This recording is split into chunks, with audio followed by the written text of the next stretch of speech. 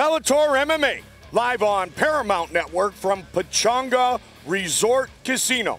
We started the night with the middleweight matchup between Stitch 'em Up Joe Schilling and Keith Berry.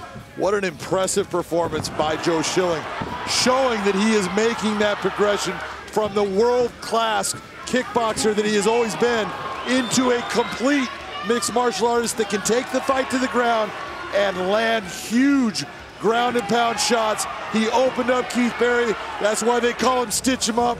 What a performance. Look at that gash over the eye. That's what good elbows from a good ground fighter will do. Joe Schilling is now putting his mark on I am in the middleweight division, I'm here to stay. Vicious elbows, to say the least. Next up, the former champion, Andrei Koreshkov and Mike Jasper. The same spinning attacks that Andrei Koreshkov has had throughout his career. Very hard to deal with. He hurt Jasper, but Mike Jasper showed exactly what he is in a tough fighter that does not get put away. He hung in there tight with a world-class fighter like Andrei Koreshkov and took him all the way to the distance in getting a decision by Andrei Koreshkov, unanimous decision.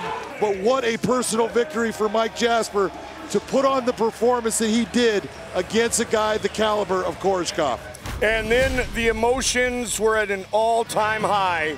Shane Crutchin and Daniel Strauss returning to the Bellator cage for the first time in 15.5 months. You have to love both guys in this fight, but with what Daniel Strauss has had to put up with the last over a year, it's that left hand that puts him in a position to hurt Crutchin.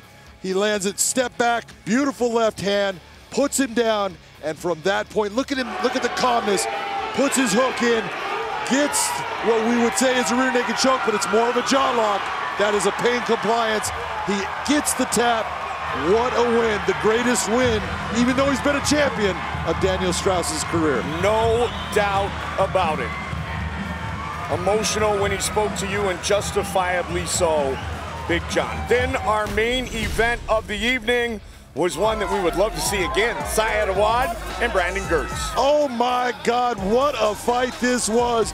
Brandon Girtz always comes to fights. Saad always does too.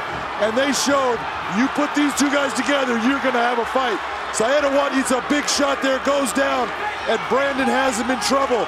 But there is no quit in Saad, and he ends up turning the tables, putting Brandon against the cage, firing back, but here comes Girtz. There is no quit in either fighter.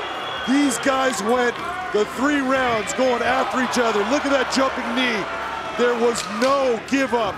Each guy giving everything he had for 15 minutes, to the point at the end of this fight, you just wanted both guys to get the win. Brandon Girtz showed that position in wrestling is what ended up giving him that 3rd and final round. And he took this fight to Saad, who stood in the pocket every moment, going after him, never giving an inch. This was one of my favorite fights ever. Brandon Girtz with an incredible win. For the latest Bellator news and information, go to Bellator.com.